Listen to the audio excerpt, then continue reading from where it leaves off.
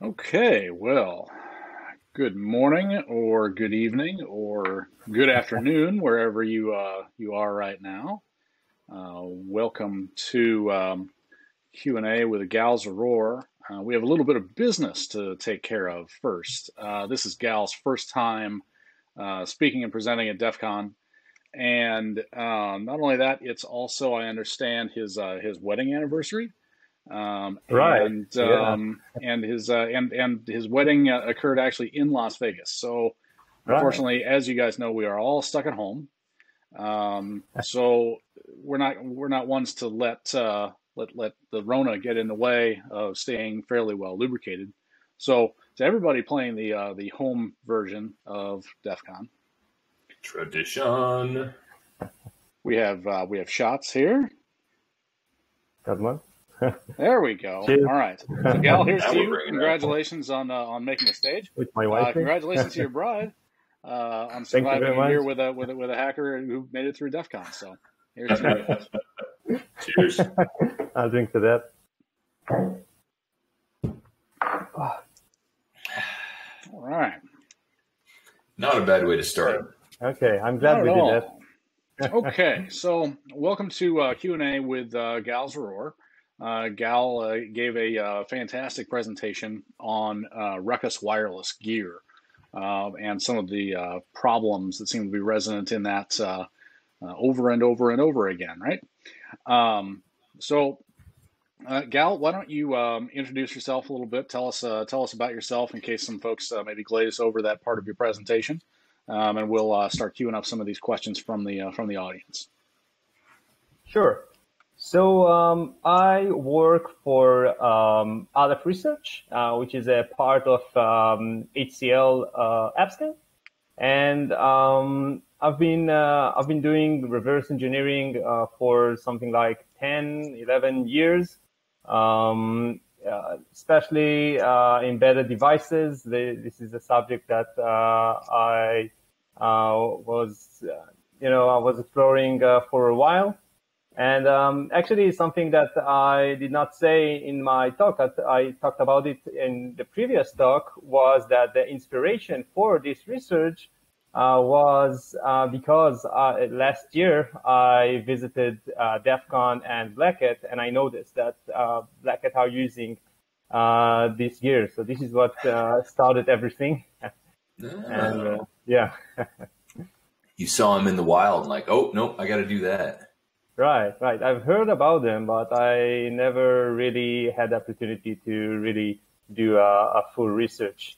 And yeah, so it turns out to be two research. One was presented half a year ago in Leipzig in CCC, and this one, which is the follow-up research that I managed to find additional vulnerabilities and some fixes that did not fix the vulnerabilities I already found. Well, very good. So you found a number of different problems and kind of triggered them to take some action on their part. Do you know, does Ruckus actually patch any of their gear automatically, such that what you found and what they did fix or try to fix, did that get pushed out to all the gear worldwide? Right. So as far as I know, Ruckus avoid automatic update.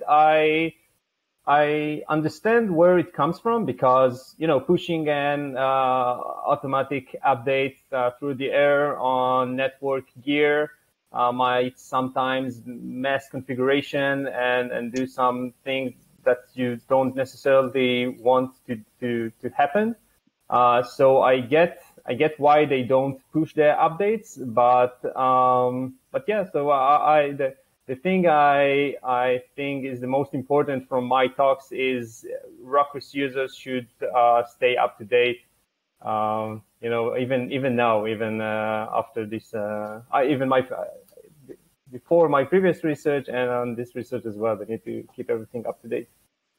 So there's a general question out then from Hawkeye Dank about how did Ruckus respond to your research? What sort of a communication did you get back and forth with him? Yeah, so in my research group, I think like most of the research group, we try to do a full disclosure, which is a 90-day disclosure. And with Ruck Us, both the first research and this follow-up research, we gave them enough time. Eventually, it was a bit more than 90 days. It was around 100 and so days. And we just sent them a report with all the things we had found. We just talked about it a bit, and they fixed. They tried to fix everything. So all in all, they did. The disclosure was pretty standard. It's one of the interesting things to have the conversation with folks about how did your disclosure go? How did that conversation go with the developers and with the people on that team? Because there's a lot that you can learn about a company by how that relationship evolves. So it's nice to get that data point. Right. If I may add something, if we are talking about disclosure, I think one thing, this is from my first research and not from this one, I think one thing that took Ruck Us by, let's say, a surprise was the fact that I managed to recover a lot of function names from their binaries because they left a lot of debug information, both in the debug logs and some assertion in the code itself. So when I sent them the report, it was, with the right function names and the right architecture. So I think it was a bit of a shock for them, but well, it's a lesson that, I bet they learned to try to not give free stuff for hackers. Yeah, no, that's good. Well, that goes pretty well with this question about how does owning the device help you with the research that you did? Oh, yeah. So, so my first research was done on emulation, 100% based on emulation. I just extracted the firmware from Ruck Us, and then I managed to emulate most of the device itself, which all the vulnerabilities were found on the web interface. So I managed to get the web interface up and running, which included different binaries. But I think when I got the actual device, when I bought it, so I bought it for for live demos and stuff. And so when I got the device itself, I could debug and see different things that were more related to the configuration of the device itself, because sometimes the device you get from the firmware, the device you emulate, not necessarily has all the configuration or all the binaries. Depends, on how the vendor is deploying the firmware.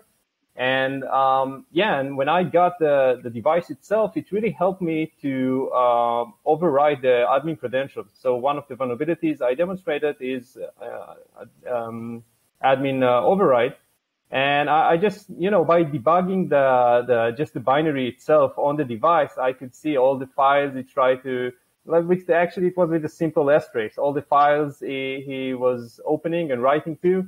And this is how I realized those are the configuration files that are important. And if I manage to overwrite one of them, specifically the sys.xml, I would win. And thankfully it happened. Well, so you're definitely not afraid of diving into the very technical stuff here. So would you talk just a little bit more then about how that was different doing it, how you were able to find those things easier on the physical device than you were with the emulated device? I'd like to hear more about that. Right. It's really common in embedded devices that they usually separate the web server and the logic to different binaries, and usually they find this way to communicate with each other. It's very popular to use Unix domain socket, and this is exactly the case in Ruck Us. So eventually the web server is just talks with other services, with other binaries, with domain sockets. And at first, when I was emulating the device itself, I was emulating only a single socket to the logic itself. and that's about it. But when I had a physical device, just by running a simple TS on the device, I could see all the other binaries that I had to trigger and all the domain sockets they had to use to get everything work together. So that really helped a lot with the other research. That's probably a good thing for a lot of folks who are getting into this field to have some understanding of, is you can do a lot from emulation, but there does come a point where having the physical device is going to be a benefit to you. Right. I agree. I think that, if you put enough effort, I tend to think that you can get most of the things done by emulation. Depends, user space, of course, but you can even emulate like the kernel, and Ruck Us actually gives you the config file for the kernels itself. So theoretically, you can just compile yourself the Ruck Us kernel, exact kernel, and run drivers and everything. But yeah, there's this when having a physical device really speeds things up. Yeah, you can things that you need to spend some time and understand how to emulate. You just don't need to do it. So it really helps. Very cool. Kind of once you found out that Ruck Us had tried to fix one of the vulnerabilities, how did you then figure out that they didn't fix it properly? Okay. That was kind of a hunch, because my first research, I found several bugs, when I got the fix, I was going through them, but I realized that the function they're using to validate everything that they are validating, all the inputs from the user, are let's say it's not like airtight. It's not. They got some bad practices there, and hopefully I was managed to find these 3 primitives, which were the new line, the shebang, and slash.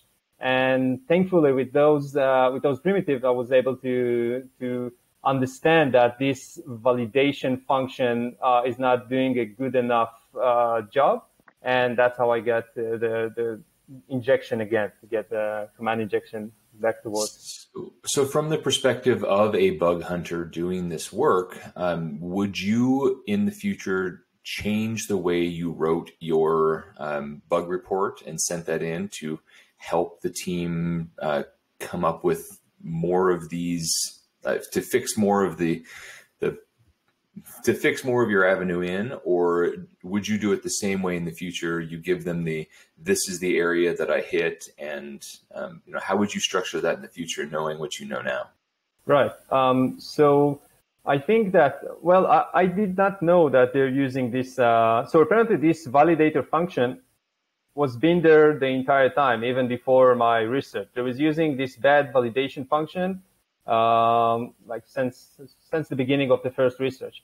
If I would knew that they're gonna use this function, and actually I did not knew this function even exists, but if I knew that they're gonna use it, I would definitely tell them to use a different function with more robust white list or black list, to be exact. Do you think any of those vulnerabilities, like that function that you were just talking about, do you think that is present in other similar devices that are out there, or do you think that was kind of a custom rolled thing from Ruck Us, that it's going to be a one and done kind of deal? Yeah. So I think by the name of the functions, because a lot of, as I said before, a lot of information I managed to extract from the debug functions and debug logs in Ruck Us. And because a lot of them are Ruck Us related, I think that's only Ruck Us code base. I don't think that other vendors are using this code. But what I did realize, and I already mentioned it in the research, I did realize that they're using this code base for more than one product line. So for both of the product line, also the Wi-Fi controller as well as the access point, they all use the same code base, and that's why they were vulnerable both of them were vulnerable to some of the attacks. I like this. Hawkeye Dank has the question: did you find a way to brick the ruckus? Brick? No, actually. So at first, yeah, while doing emulation, it wasn't even in my mind. But of course, when I bought an actual device, I bought two, of course, because I already bricked some devices in my back in the time. So I don't think, because I was dealing with user space and nothing that was too deep in the internals of the device, I did not manage to break it. Although that, well, it was for another research, but I realized that if you write echo, like any echo, right, the A character to /dev/asterisk, usually the device get bricked.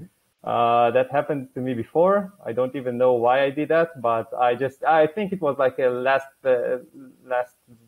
resort. I was like, okay, nothing works. Let's try to echo to the entire dev, and that worked poorly. That's good to know. Yeah. So yeah, no RM minus RF / and no /dev asterisk. I'll keep that in mind the next time I'm hunting around in these things. Yeah. So in the Stack Overflow, did you have to use any sort of brute force to overcome the ASLR? Yes. So, well, this Stack Overflow, I was lucky enough to just base it, the same payload for my first Stack Overflow, although they were in different binaries. The library that I was using to create the rope chains were both in libc. So I only had to fix the addresses, and basically I used the same gadgets. But the thing is, so in my first Stack Overflow back in my first research, I was trying to deal with the ASLR in a non brute force way. Just to create something a bit more robust.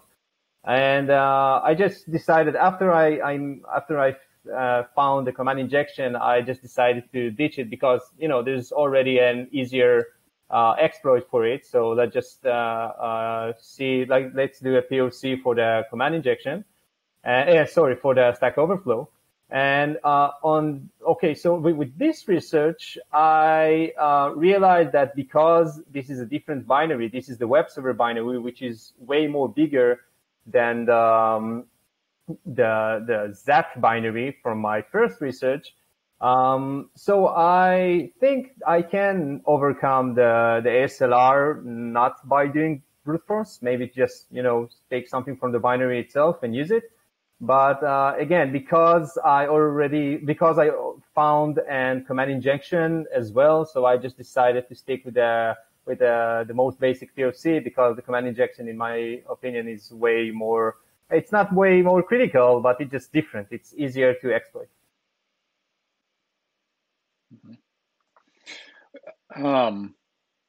You're talking about the web server. Can you talk more about the web server correlation with the binary? Yeah. As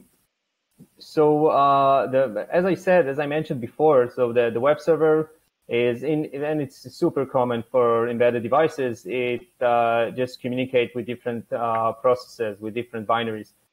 And one in particular was the device logic called EMFD. So this binary is the one that actually executes the commands and do like network configuration and just about everything. And the interesting part about binary is that Ruckus. So Ruckus were using this embedded JavaScript developed, I think, by Embedis. I'm not sure this is theirs, but I think so. They work together. Embedis, which is the web server, supports the embedded JavaScript, EGS, and so this back server or backend JavaScript, that was the one that this is the language they use to trigger different functions that would be sent to different binaries. So I got into it in my first talk, but also in my second. So they added a code to trigger these functions that were using the domain socket that I talked about to just pass commands to different binaries, and some of them were vulnerable. Hawkeye Dank does ask the question here. He's talking about you found cross-site scripting and some other exploits. Looks like he's specifically wondering about CSRF vulnerabilities. Did you find any CSRF in there?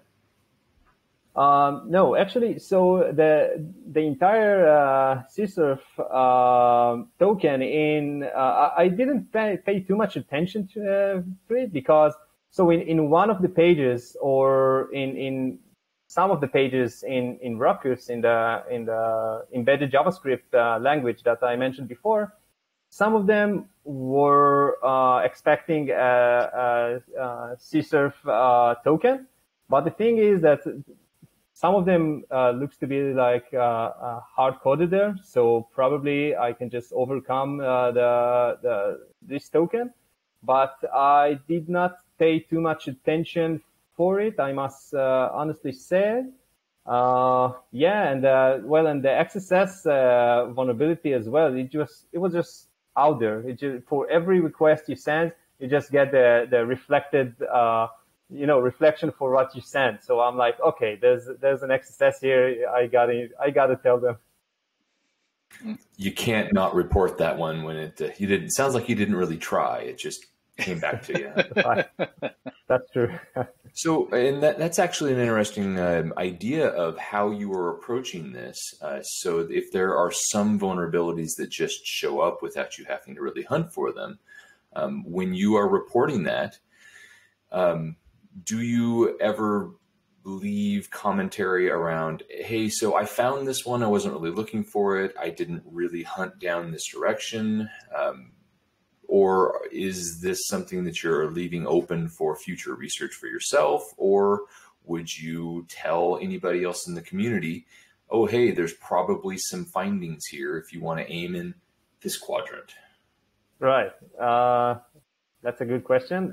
So no, I don't leave anything. I try not to leave anything open. I just, try to report everything that I, managed to found. Even things that are not necessarily a full exploit, I would still let them know. A good example for it is the information leakage. I also noticed that there's this page that you just go to this page, upnp.jsp, and you get just everything about the device. And I'm like, okay, this is a bad practice. It can lead to a jailbreak, and you guys should fix it. So no, I'm not. I think that the responsible thing to do is just to tell them, to report everything that you find. But that being said, I must honestly say that the XSS I only reported on this report and not on my previous report, because as I said, it was really obvious. But I just, I don't know if I forgot about it, but I just, on this round, I just said, okay, I have to report it. Well, very good. Well, we're kind of coming to the end of the Q&A session, and one thing that Falwell and I like to do is kind of give you an opportunity to talk to the community about what's next, right? What's next in this kind of vein of research? Where are you going to be taking this kind of thing next, and where do you think that other people that are interested in the same kind of thing, how can they take what you've done and then run with it in other directions? All right. So I think so. In our group, there are a lot of going on. We do all different sorts of research projects. And I think I already got another research that I just started. It's not going to be embedded devices because I just want to experience with something else. Probably going to be around a bit fuzzing, and that's it for now. But except for that, so in my group we are also doing a very impressive research on iOS emulation, which is a really cool project that I might also take some part of it. Or in general, I think so as I already said, emulation in general, I think it's really a good thing to have in your arsenal as a researcher. So probably some more emulation for sure. And then my next research, I think, is going to be, I hope it's going to be on something else with brand new vulnerabilities. Well, there's a lot of exciting stuff to look forward to then. Thank you very much. That's cool. Thank you, guys. Yeah, thanks a lot, and thanks. Thank you everybody for coming out for the Q&A session, and we will see you guys later on. Congratulations again on a great talk. And happy anniversary. Thank you very much, guys. All right, we'll talk to you guys soon. Okay, bye now.